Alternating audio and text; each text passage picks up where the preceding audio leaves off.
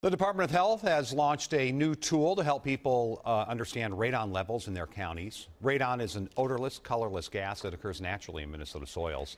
It's the leading cause of lung cancer among non-smokers. Radon can enter a house through cracks or openings in walls or foundations. The Department of Health created a new interactive county-by-county map which uses data from the last 5 years. Health officials say that about 2 in 5 Minnesota homes have dangerous levels of radon gas. We have a link to that map on WCCO.com.